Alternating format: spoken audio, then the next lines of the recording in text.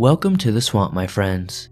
Today we are on episode 4 of the Strange and Scary Story series. Now, as always, these are stories I wouldn't typically read on the channel. These aren't cryptid stories or paranormal really, they're just normal, everyday scary stories. If you have a story you would like to share, be sure to submit it at swampdweller.net or the email you can find in the description down below. I'd love to share your story with everyone here in the swamp. It's stories like yours to help keep this channel going. Joining me today reading story number 2 is my friend Somber Reads.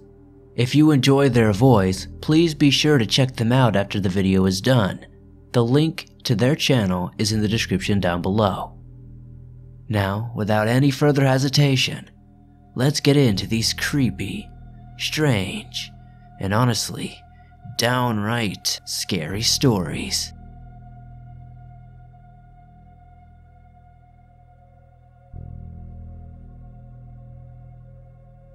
This happened 5 years ago, in the area I grew up in. Back then, I was up to no good, but I have since turned my life around. At the time, I was one of the very few people that moved large amounts of pain pills in the city. The rest of the people trying to move these pills had them imported from sketchy people from around the world, so you didn't always get what you paid for, and the strength would vary a lot. I managed to get a hold of real ones from within the country, and still in their original packaging. Word quickly got around. I wasn't very well liked since I guess I took business from people. This incident happened on a hot summer day, and I decided to go out to the park to relax. Where I lived, there was a main road with apartments on both sides. In front of my complex, there was a parking lot.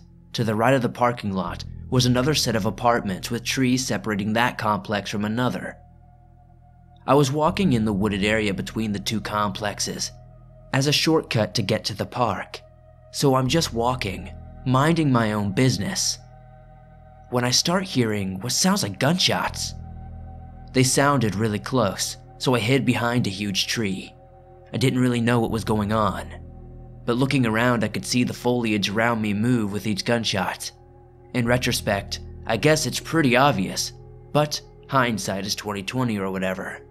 Anyway, I waited for silence, and then I peeked behind the tree to see what was going on. I managed to get a quick peek of a guy holding a gun, leaning back into his apartment. Change of plans here. I ended up running back to my block as fast as I could, where I then slowed down. Pretty bummed at this point. I really wanted to go to the park. Anyway, at this point, I'm not sure where to go. Home might have been a good idea, but before I was able to give it much more thought, I saw 2 guys appear behind me. Feeling a bit uneasy, understandable perhaps, I keep my eyes on these guys and just keep walking. I act like I know where I'm going. It was weird. They didn't really talk to each other, and they kinda split up on the walking path, still heading towards me. This is when I start to realize that something definitely isn't right here, and I up my walking pace to test it out. That's when one of them reached for something in his pocket or waistline. I couldn't really tell because I just took off again. I still didn't know where I should go at all. But I ended up deciding to go to my childhood friend's apartment, which was on the other end of this area. Oh, and her apartment complex has a code, which she usually kept me up to date with since we hang out a lot. Back then, I'm not sure if it's still like this, but the code changed every few months or so. Anyway, I finally make it to her apartment and punch in the code. Wrong code. I try again. Wrong code again. So now I'm panicking because I can't see these guys anymore and I can't get into the stupid building. I called her phone and luckily she was home and buzzed me in. I ran up the stairs and explained the situation when I got inside. We played cards and just hung out till the evening. She offered to walk me home but I declined. I just felt it a bit unnecessary to put her at possible risk. I ended up getting home safely. A couple of weeks before this, 2 people had picked me up and tried to carry me into a car while I was on my way to pick up some food. I have a feeling that they are the same people, but I couldn't really see the shooters' faces very well, probably from some sort of adrenaline, so I guess I'll never really know.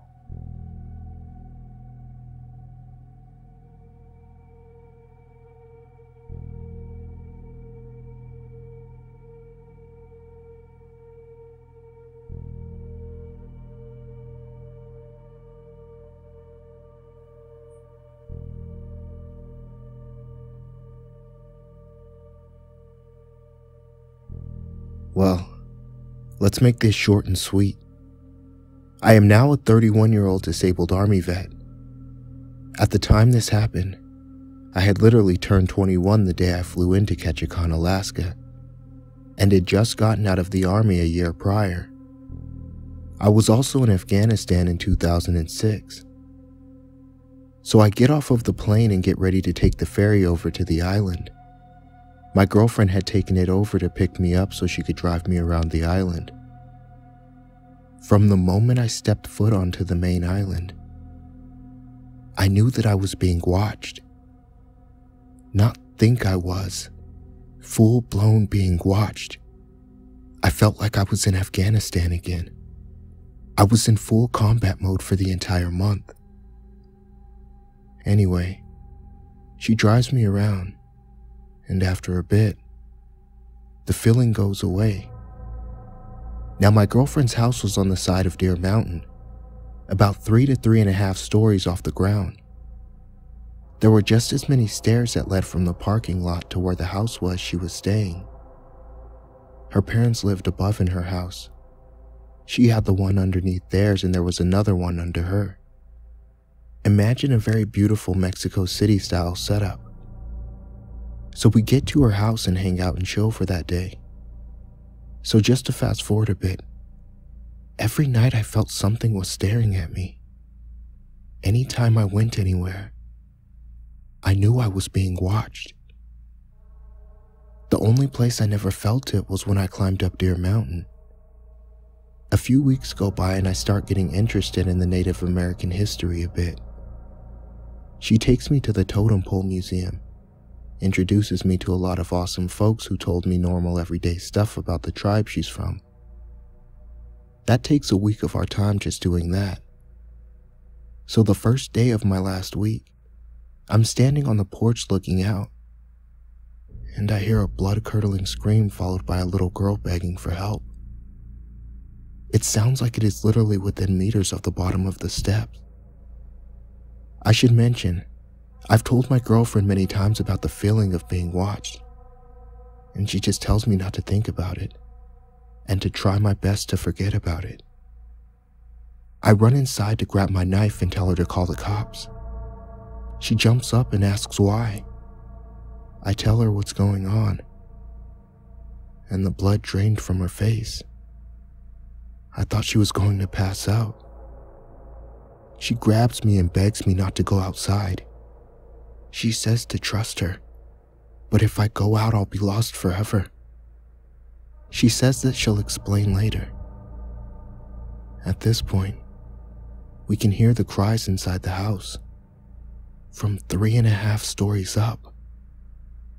The next day, she takes me to see some people, and they did a blessing on the property and told me that it was the Kushtaka, or what they call Otterman.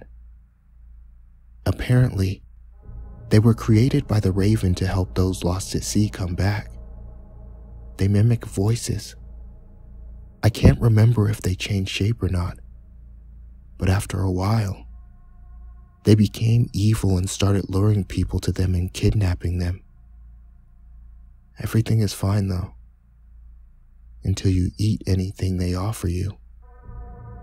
Once you do that, you slowly start to transform into one. My last week was filled with learning lore, and learning more about the creatures the tribe knew about. I felt I was being watched all the way up until when we got on the ferry to leave the island. That's my story. Thanks for sharing it.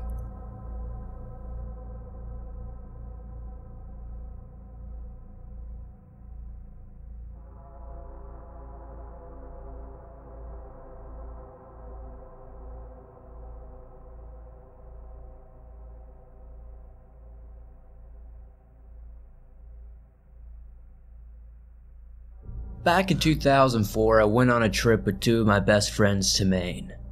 One of my best friends is from there and wanted to visit his home as well as, just see some nice sights.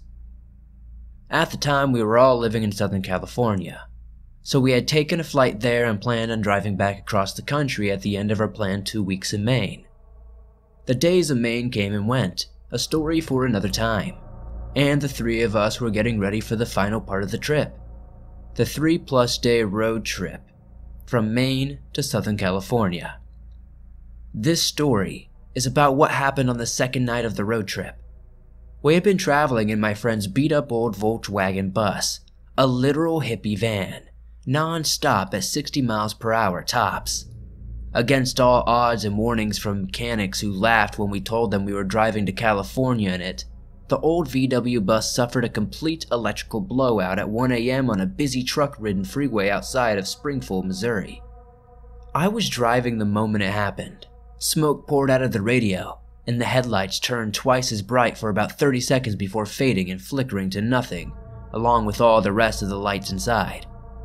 The engine stopped and I had to pull over as far as I could so that the massive trucks barreling down the freeway didn't clip us.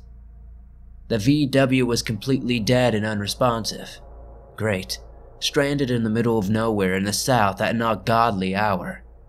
This was 2004, and our phones were old and service was bad out there, so my buddy elected to grab a skateboard and see if anyone or anything was nearby. Meanwhile, my other friend and I tried calling AAA for a tow truck to take us to a mechanic in town. We got a hold of a man who said he can get us and keep our hazards on. My brother, who skated away, came back at this point. He said he found an eerie-looking junkyard but was too far and too afraid to approach it by himself, so he came back. We told him a tow truck was coming. As we waited, we could feel the fatigue of driving non-stop for 2 days settling in our eyes and bones. But we knew we couldn't sleep. We needed to wait for the tow truck, and to get the hell off this freeway first. Finally, the tow truck arrived. At first it struck me as odd. I had a AAA send trucks out before and none of them ever looked remotely like this one pulling up to our broken, blown down minivan. Finally, the tow truck arrived. At first it struck me as odd. I had AAA send trucks out before, and none of them looked remotely like the one pulling up to our broken down hippie van. The other trucks were in uniform or in some sort of color scheme and had the recognizable logos and top-of-the-line towing equipment. Really professional looking trucks. This truck was rusted brown all over, looked like a junker from the 60s, with an old school tow swinging off the back crane. There were no AAA logos or colors anywhere. The three of us glanced at each other, all thinking the same thing. Sketchy. But we were in a bad situation and had just called the tow company, so surely this must be their man, right? The driver was about in his 40s and greeted us through the passenger window. He sounded like a well-to-do guy and hopped out to start attaching the tow to our VW. He had a mullet and smoked a cigarette as he went about attaching the tow, asking us general questions like what happened, where are you from, where do you need to go, and so forth. We calmed down and accepted this guy as pretty normal, and is just working late. He says the nearest mechanic is about 40 minutes away and to hop in.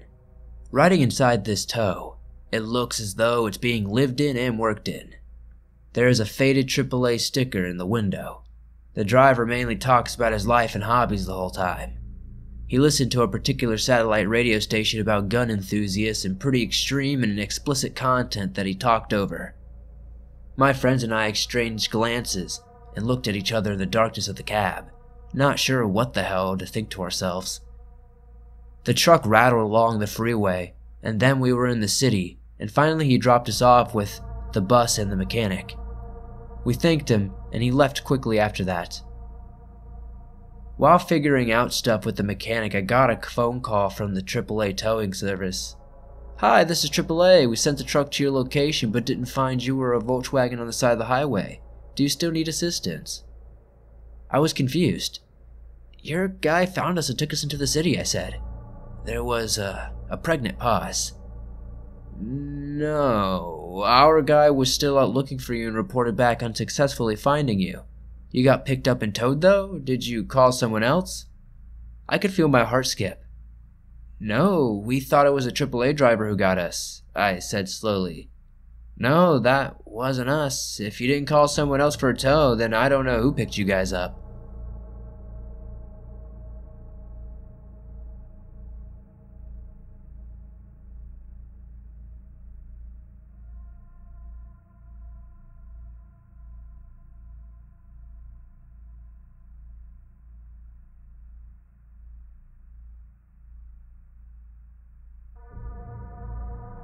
My name is Morgan, and at the time of this story, I was 14 years old.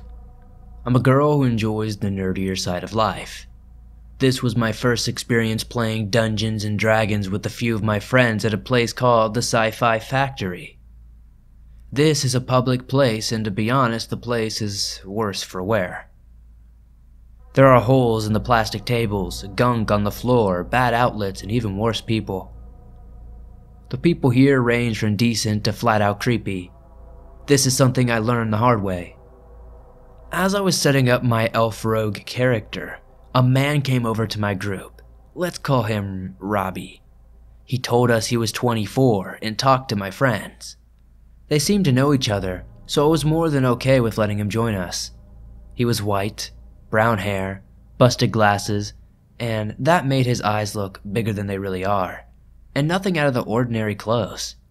He introduced himself and his age, and then asked the same of me.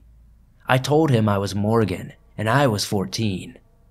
Robbie quickly showed his weirder side, even if it wasn't the conversation piece he'd complain about how stupid his girlfriend was, and tell her he came here just to avoid her. He didn't break up with the girl because she was his only source of income and shelter. He hated her. That was clear. He also bragged about the knife he stole from Walmart. He even showed it to us. Hell, he let me hold it and taught me how to flip it in and out without hurting myself. Remember those glasses? Well, they were busted and broken up from a bar fight. That really unnerved me about this guy. He seemed so kind and friendly, but he was so casual about talking about assaulting people. Then, he did what I never expected him to do. He got my attention and made me lead towards him so I could see his Android phone, still plugged into the wall to charge. He had a notes app open and it read, "Hey, I know this sounds creepy, but oh god, this can't end well. I think we should totally date." There was a whole paragraph or more written, but I didn't need to see what he thought of me. I was already creeped out, honestly. He expected some sort of response, so I gave him one. "Oh no, I'm not really interested in a relationship." "Oh, that's cool. Still friends?" "Yeah, sure." What was I supposed to say? Not to the guy that's been in a bar fight and has a knife on him. Neither of my friends heard our conversation, so I was stuck next to Robbie for the next hour until our session was over. During that time, I offered Robbie some gummy worms. They weren't my favorite thing in the world, but the Dollar Tree nearby has good prices. He laughed and said to me, "Food is the way to the man's heart. Are you trying to seduce me right now?" No. You could say it's a joke and doesn't have any deeper meaning than that, but coming from a man 10 years older than me who had just asked me out, I wasn't really laughing at it. When I left the store after the session had ended, I told my friends what had happened. They believed me and told me he was kind of a weird guy. I have been back to that store and ran into him once again. He was with a group of friends and a girl I recognized. He kept on asking me to come on over and I insisted no. My friends who I was with already knew the story and I was admittedly nervous. Even as we were leaving, he tried to get me to come over. But after that, I've never seen him again. I later learned that it's because he was arrested for assault and vandalizing school property. Funny thing is, he doesn't even go to any school.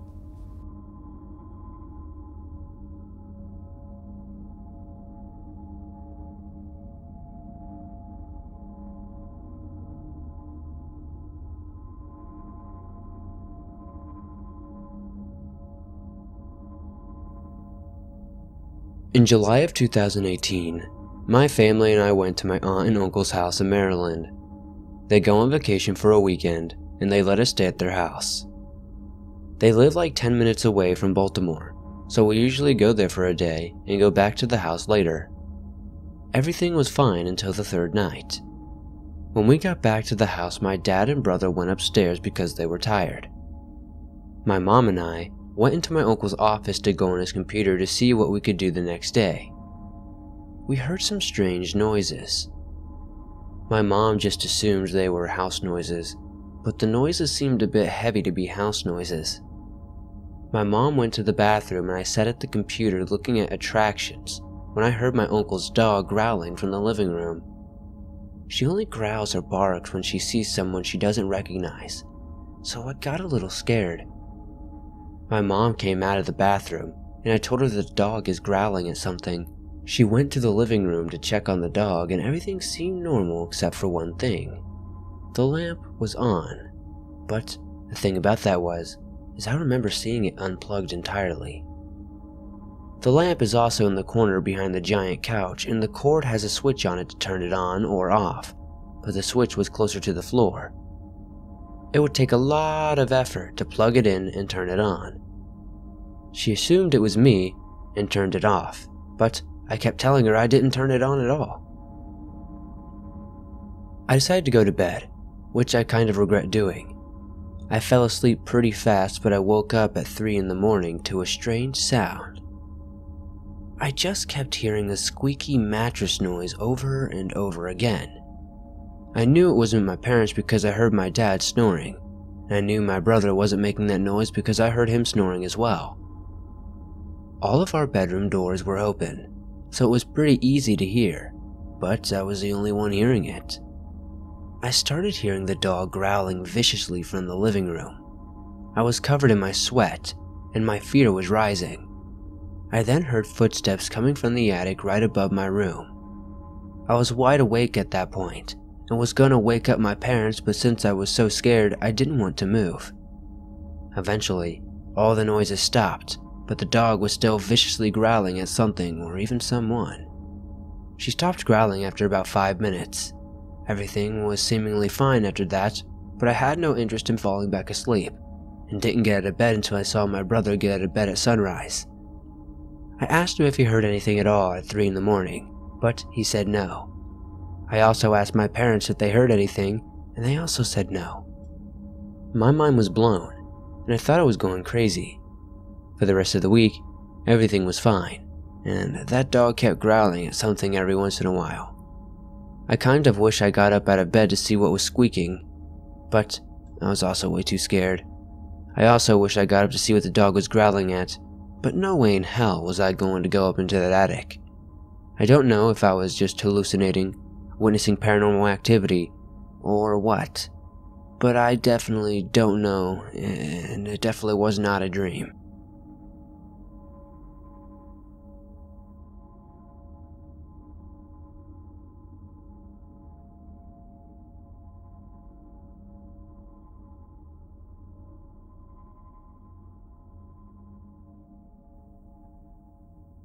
To this day, I don't know who this strange man was. What exactly am I talking about? Let's go ahead and get started. It was around 2007, and I was staying over at my friend Abigail's house. She lived out in northern Oklahoma, pretty much in the middle of nowhere. She had left for the weekend on a business trip, and she was paying me $100 to take care of her pets. Since her house was 2 hours away from me, she told me I was more than welcome to stay at her house. I really didn't mind since she lived near a farm. As for the nearest town, it was at least 30 minutes away, with the nearest neighbors being 3 miles apart. So, on the first night I was there, I was with her German Shepherd, Roxy, on the couch, and we were watching reruns of Cops. Around 2 a.m., I had fallen asleep to the static on the TV. Suddenly, I was awoken by the sound of Roxy growling. Confused at what could have been taking place, I looked around for her, but had noticed she was nowhere in the living room. Her growling sounded like it was coming from a distance. I get up from my tired state and start stumbling around trying to find her. The growling then starts to get louder as I make my way over to the kitchen. There Roxy is, growling and scratching at the back door. It's one of those sliding glass doors. What I see on the other side was super creepy. There's a man, I want to describe in his late 40s, just staring into the room. I thought I was seeing things at first, until I started to notice them going for the doorknob. Excuse me, sir, but was there something I could help you with? He doesn't respond. Instead, he stops what he is doing and runs off into the dark. I wasn't sure if he had a weapon on him, so I don't even bother with chasing him. Instead, I go ahead and call the cops, who showed up about 30 minutes later. I gave them a description, and they checked the surrounding farmlands. Sadly, they come up empty-handed. Since there was no signs of the stranger, there was nothing they could really do. That should have been the end of things, but they were about to get a whole lot worse. The next day goes by fairly normally. I wake up and take care of some chores at Abigail's house, and at around 5 p.m., I decide to take Roxy with me into town. Abigail had set up an appointment for her, and I was going to take her to get a bath. In the meantime, I would do some shopping. We returned home around 8 p.m., but noticed something was different. The most obvious was the front window was completely open. Now yes, it was pretty warm that summer, and I did leave the windows open, but one thing I knew for sure was that I had locked everything before leaving. Unless Abigail had come back home early, there would be no way someone would have been able to do that, right? In trying to figure this out, I had forgotten about the weird man from the other night. I leave Roxy in the back of the car, with windows down of course, and head over to check out the house. I head inside and nothing seemed different. It was kind of eerie that it was just everything looked the same, if that makes sense. You know, when you know there's something wrong but you can't tell what. So blaming my forgetfulness, I bring Roxy inside and we settle down for dinner. At this point I had called Abigail and told her about what happened the other night. She goes on to say that she had a similar experience a year ago. She said someone had been following her and had tried to break into her house. However, he was never caught. Could it have been that this creeper had waited a whole year to make his move? I wasn't sure, but later on that evening, something took place. Around 2 a.m. I ended up waking up to use the restroom. Roxy was outside in her fancy doghouse, which meant I was in there alone. While in the restroom, I began to hear movement in the guest bedroom. I opened the restroom door and started tiptoeing my way back to the room. I peeked through the opening of the door, and what I saw was one of the creepiest sights of my life.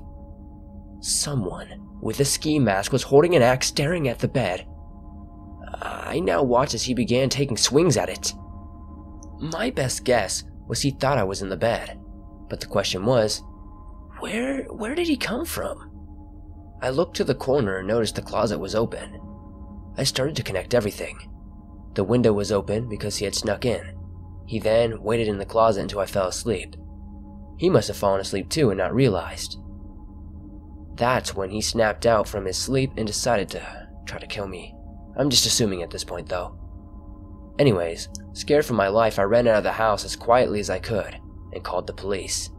While waiting, I watched from a distance as he walked into the field behind Abigail's house. I see the headlights of a minivan turn on, then he drives off, never to be seen again.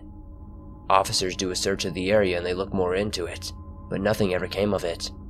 I don't know who that man was, but something tells me he had planned for this for a long time. Oh, and by the way, Rachel was so frightened by the entire thing, she ended up moving in back with her uncle and aunt a few weeks later. In the meantime, she stayed over at a friend's house. As for the home, it has now fallen into disrepair and remains abandoned.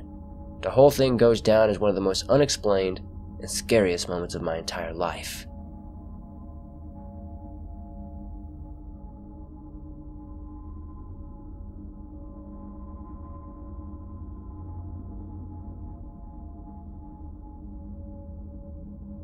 Thanks for listening to these creepy, strange stories. These stories are definitely not what I normally read, but I do hope you enjoyed them anyway. I get sent tons of stories like this and usually just throw them away, and I feel like that's such a waste.